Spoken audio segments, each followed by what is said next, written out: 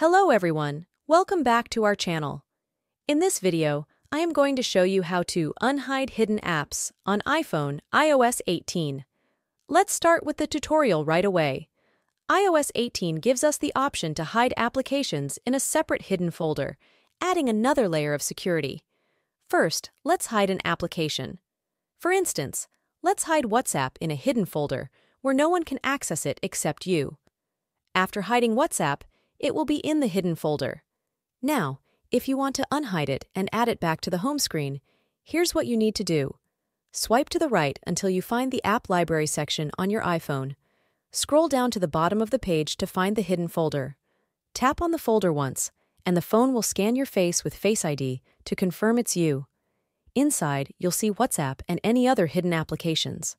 To unhide an application, long press on it and select Don't Require Face ID. This will unlock the app and remove it from the hidden folder. If you don't see the application on the home screen, search for the application using the search bar.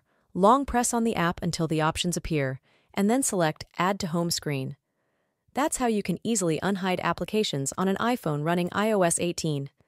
If this video was helpful to you, make sure you subscribe to our channel, and I'll see you in the next video.